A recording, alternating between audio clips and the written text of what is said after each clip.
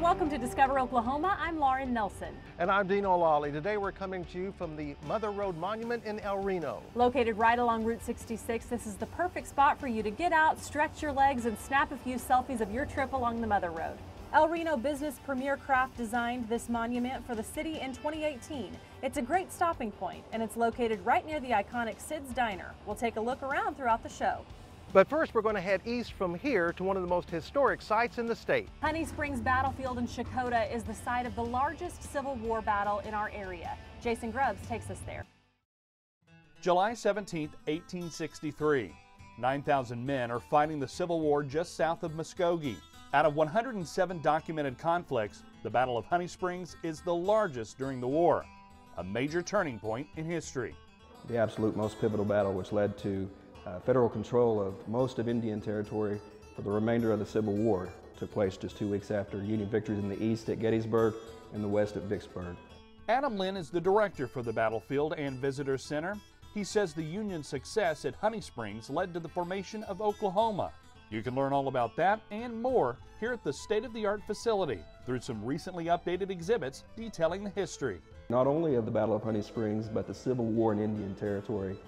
The importance of the Texas Road, which you can see on trail number 3, the remnants of. Over the years, hundreds of items have been found actually on the battlefield. Some of those items you can actually see in this room. Behind me, some ammunition and equipment for horses. In the 1990s, there were archaeological digs. We have about 1,000 or so plus artifacts that were found. Honey Springs was a Confederate depot stationed with 6,000 troops. While General Douglas H. Cooper waited on a 3,000-man reinforcement from Fort Smith, Union General James G. Blunt was at Fort Gibson with 3,000 men of his own. So he decided that he would hit them before he had a chance to hit him. He ordered a night march starting on July 15th, 1863. They crossed the Arkansas River on flatboats. A handful of troops did pass away, and they had a small skirmish at Chimney Mountain just northwest of here before they met at what is now the northern portion of our battlefield. The battlefield itself is about 5 miles long and 1,100 acres. There's 6 walking trails and over 50 interpretive signs. Visitors are welcome to call in advance and book a tour. It's estimated that 200 to 300 soldiers died here, and not just white men. This is thought to be, if not the, one of the most culturally diverse conflicts to ever take place in the entire Civil War. The Union Army's 1st Black Regiment fought here, as well as Indians from Oklahoma's 5 tribes, who were on both sides of the conflict. A few years after the war, the bodies of Union soldiers were exhumed and reburied in national cemeteries. Those who died fighting for the Confederacy are still here. There are approximately 140 Confederate soldiers that passed away. General Blunt had buried in 1 or more graves on the battlefield which have yet to be found. In the end, the Union overtook the Confederate at Honey Springs. Various reasons led to the success, among them a summer rain that left the Southerners' gunpowder too wet to fire. Lynn hopes visitors come away with a better understanding of what happened here, whether it's through the exhibits, monthly programs, or research center. Anybody who would like to research more about the Civil War, more about their family's involvement in the Civil War, we certainly encourage those people to come out and do so. At the Honey Springs Battlefield and Visitor Center, I'm Jason Grubbs for Discover Oklahoma. Tours of the Honey Springs Battlefield can be arranged year-round. You can visit on your own anytime, Tuesday through Saturday from 9 a.m. to 5 p.m. All right, now if you head south from Checotah, you'll come across another piece of incredible Oklahoma history. The Choctaw Cultural Center opened this year, and it's full of tribal history and cultural stories. Tina McGarry takes us to Calera, that's near Durant, to experience it. What the Cultural Center offers is a truly authentic experience. And I think that a truly Choctaw experience is what, when you come, you'll see, you'll smell, you'll taste. The Choctaw Cultural Center is wonderfully immersive with walk-through exhibits and hands-on activities telling the story of Choctaw life. It's amazing. It's a must-see. You don't realize what it is until you actually start through it. Everybody has just kind of fallen in love with it and said how authentic it feels, how cultural it feels, like they leave here really understanding more about Choctaw culture. Visitors walk through 15,000 years or 600 Choctaw generations of history through modern day. People have been in tears and said this is really important to see these stories being told, and they're proud that their family and their culture is being represented in the Cultural Center. Choctaw people today draw strength from the land. It's just so interactive here. I did not expect everything to be so personable, so you could really get hands-on experience on your learning. I live in the area. I've been involved in the Durant community for a very long time, and I have friends that I've grown up with who are Choctaw, and I really wanted to really understand what their culture is. Oh, my favorite thing today was actually where we're at now. I really like how it looks in here. It's just astounding to see how natural and how spot on everything is. Our exhibitions feature objects that were made by Choctaw people, and the life casts themselves are modeled after Choctaw people in the community. Visitors can also stop by the gift store, which features beautiful work by Choctaw artists and a variety of unique souvenirs. When you come, bring your appetite. A cozy cafe offers delicious food and drink. We have a restaurant or cafe called Champali, and it features what you would think of as traditional native. We've got Indian tacos. We also have some Choctaw dishes like manaha, salt pork, some really fun things to try. We have good desserts, grape dumplings. Everybody loves the grape dumplings for dessert. So Champali is really lovely, a cafe. The Choctaw Cultural Center welcomes guests of all ages, closed Mondays and Tuesdays, open Wednesday through Sunday. I think the strength and beauty of this facility reflects that Choctaw spirit and that rich culture. In Calera, I'm Tina McGarry, Discovering Oklahoma. The Choctaw Cultural Center is located just off of Highway 75 on Hinahonta Way. They're open Wednesday through Sunday, closed Monday and Tuesday. Coming up on Discover Oklahoma. It makes them curious, and it makes enough weirdness that it makes them want to slow down and look over and see what we are. The roadside attraction that everyone on Route 66 will want to take in. We have a chimichanga that's probably the biggest chimichanga in Oklahoma. Plus Mexican food that will make your mouth water. It's a very unique place with stories. The longer you linger, the more you kind of can pull from it. And the unique hotel where you just have to stop and stay. It's all coming up right here on Discover Oklahoma. Imagine limitless possibilities with the Oklahoma Travel Guide. Imagine world-class wonderlands, road trips that inspire. Imagine date night elevated. Order your free guide at travelok.com. Imagine that. Welcome back to Discover Oklahoma, coming to you from the El Reno Mother Road Monument, a tribute to Route 66 here in Oklahoma. One of the many things I love about Route 66 is as you travel along it, you will always find all sorts of shops and roadside attractions. Antique stores are a favorite of most road trippers, and Deanne Stein is taking us to one on Old Route 66, this one in Bethany. Geographically, Eden Antique Emporium is located away from the clusters of other shops on historic Route 66 in Bethany. So they've pulled out all the stops to get people to stop. We get a lot of people who drive by who've seen us here for 5 years, seen the lights, seen the Eiffel Tower on the side of the building and the bulb lights on the patio. And they say they've been meaning to stop by, but they never have. They've even added Clarice and Bodie to help entice drivers to visit. It makes them curious, and it makes enough weirdness that it makes them want to slow down and look over and see what we are. But all the weirdness outside is just a sample of what awaits you inside Brenda Six's store. You can kind of look around and see it's odd and unusual items. It's not your normal things. She has thousands of items for sale, from dealer booths, items on consignment, estate pieces, and store-owned collections.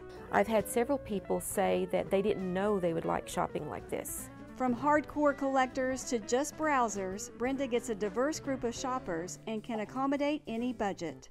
People love to find things that my grandma had one of these. You know, this was in my house when I was little. My aunt had one of these. Those are the things that touch their hearts, you know, and that's why keeping things authentic is a big deal to me.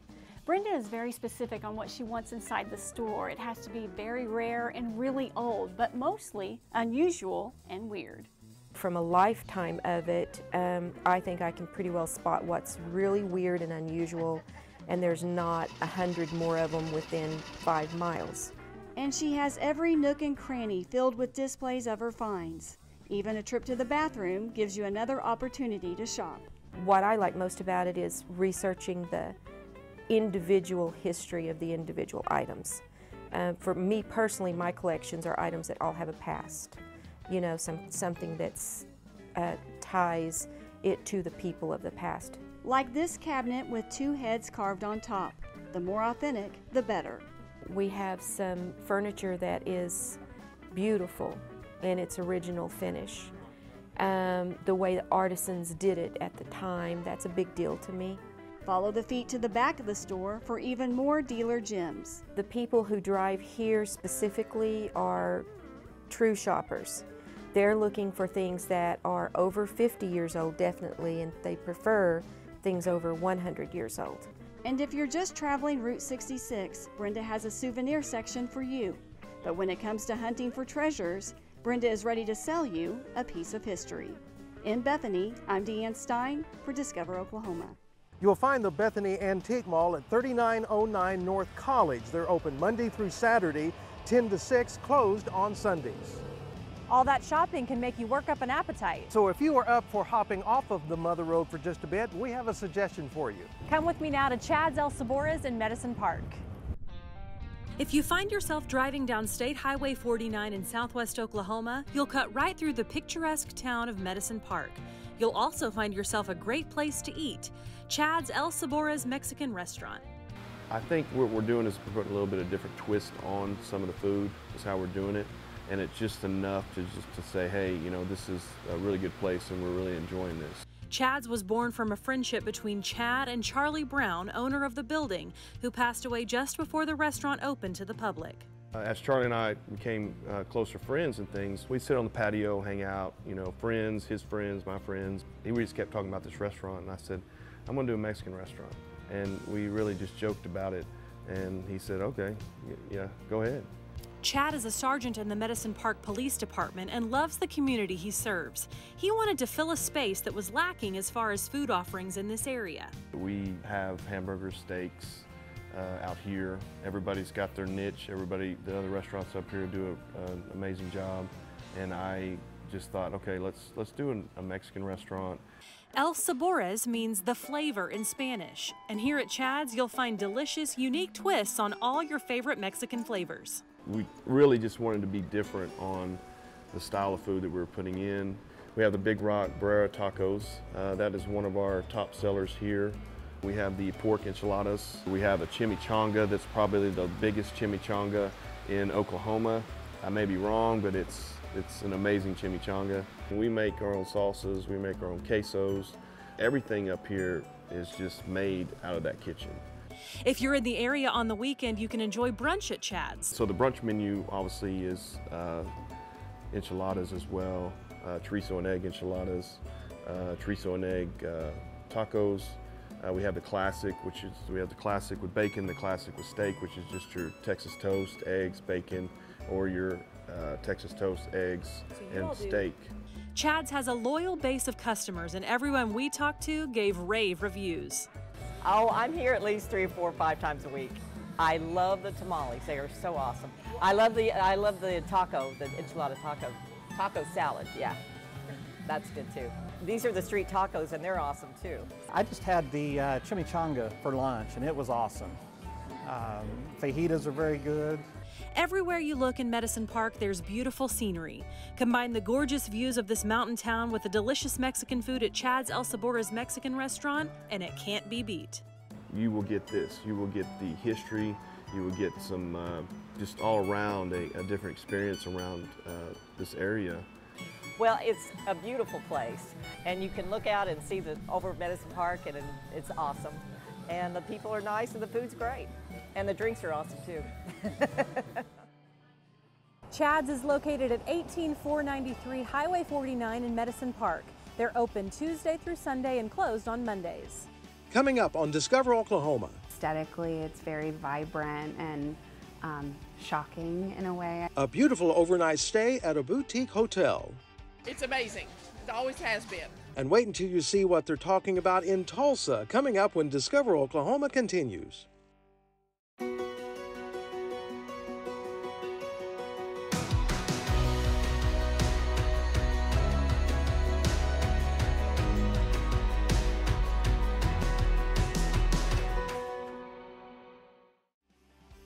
Welcome back to Discover Oklahoma, coming to you today from along Route 66 in El Reno.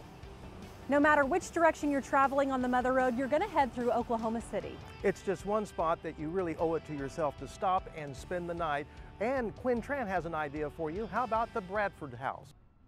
The Bradford House stands grand at the corner of Northwest 38th and Classen. Once inside, it's hard to believe this boutique hotel was built in 1912. I always describe it as being in original condition, but not in a good way.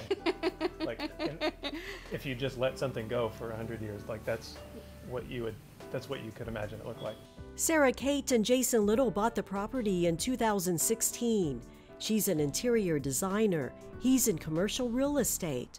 The couple put their talents together to renovate the historic home built by William Bradford, Oklahoma County's first clerk.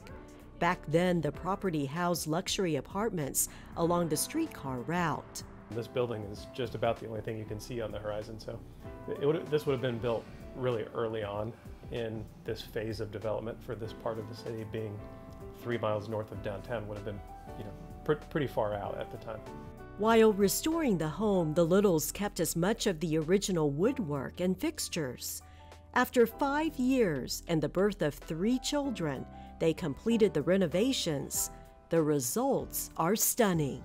Aesthetically, it's very vibrant and shocking in a way, I think, to a lot of people, which is really fun for me personally, to see people's reaction to the colors and the textures and the collections that linger kind of in every room that each have a story.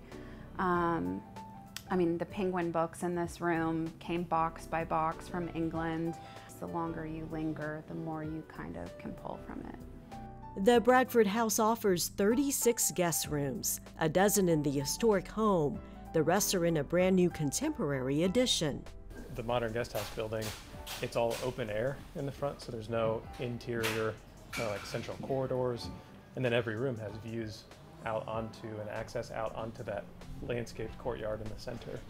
The Bradford House offers visitors a complete stay, explore beautiful rooms, and taste delicious French-American meals made from scratch.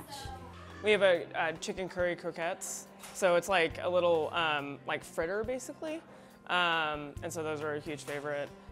Our pasta is house-made. We make it all by hand and roll it by hand. All of the food is great in my opinion. So people see new life for this historic place. Just seeing it through the years, right? It was a house. Now they revitalize it.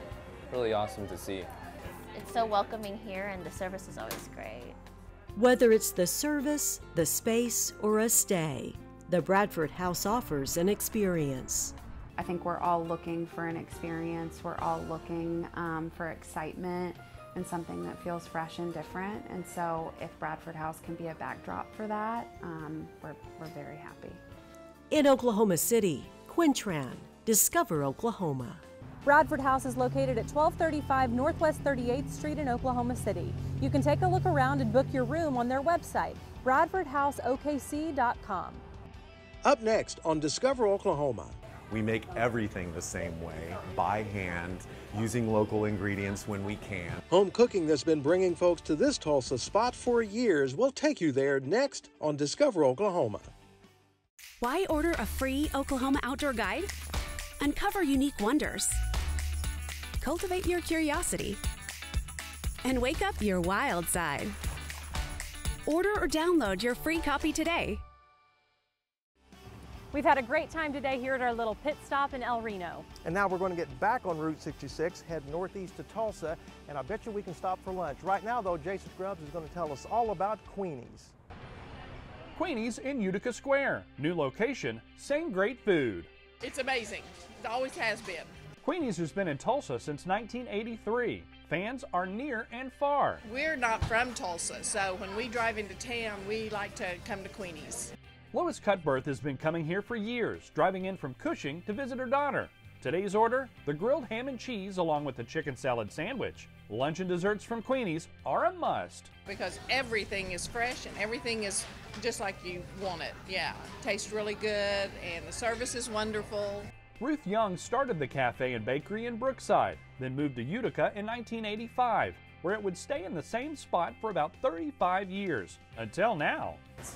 The move was something that Ruth and Utica Square and our manager Heather had been working on for a couple of years before Ruth decided to deliver, deliver that project to somebody else.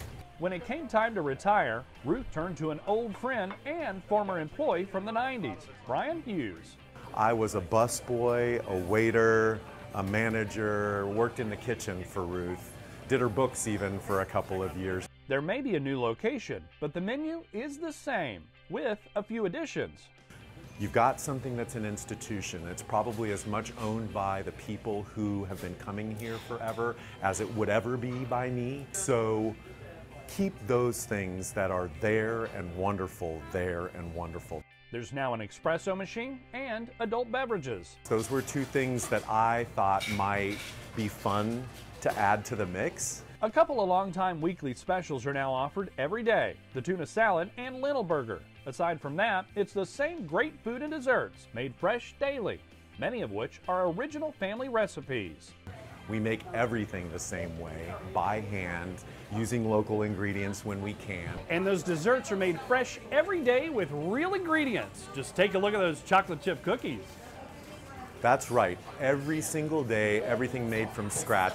You know, I can't say good things enough about Queenie's. They've done a great job, and especially with the new location, it's just gotten better and better. Kurt Dodd eats here almost every day, and he's tried almost everything on the menu. I love all the sandwiches, but the chicken salad is a favorite. If you're interested in breakfast, huevos rancheros, or they usually have a scramble, or they'll have peach pancakes, which are the best. I don't want to sound like I consume everything, but I mean, the food is great. Brian says the food isn't the only thing that makes Queenie's great. It's the people, both customers and employees. There are a lot of people involved, all with their hearts in the right place and working hard to make this happen. And it doesn't happen by accident. It happens with a lot of hard work and dedication and positivity of 45 people who are part of Queenie's. In Tulsa's Utica Square, I'm Jason Grubbs for Discover Oklahoma. You'll find Queenie's at 1816 Utica Square. You can also place your order for pickup online. No matter where your next road trip takes you, the Discover Oklahoma Dining Guide will help you find a great place to eat. Just log on to our website, travelok.com, and click Request Free Brochures to get your copy. A big thank you to the fine folks here in El Reno for hosting us this week. If you want to head out to take a few Route 66 selfies, you'll find this monument at Wade and Choctaw Streets in El Reno. It's open to the public sunrise to sunset every day, and there's no cost to stop off and stretch your legs. Coming up next week on Discover Oklahoma, we're headed to Northwest Oklahoma for a night or two at Boiling Springs State Park. And forget dinner, this is dessert worth the drive, while you'll want to get in the car and feed your sweet tooth at this hot spot. That's next week right here on Discover Oklahoma. So until next time, remember, there's always something to discover in Oklahoma.